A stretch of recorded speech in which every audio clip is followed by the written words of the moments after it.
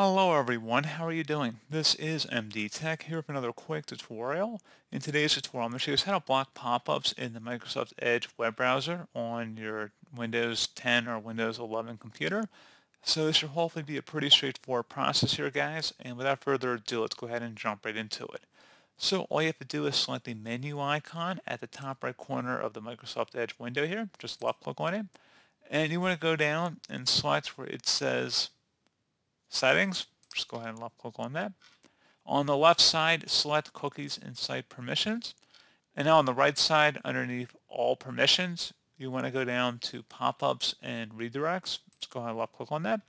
You want to toggle that to the on position if you want to block it. And you can also set site exclusions to both allow and block depending on what your master setting is up here. So if you have it set to block all, you can set an allow exclusion to allow a specific site through.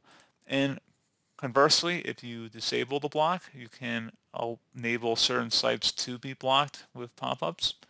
And just you enter in the website here and then select add. So pretty straightforward process, guys. Do hope I was able to help you out, and I do look forward to catching you all in the next tutorial. Goodbye.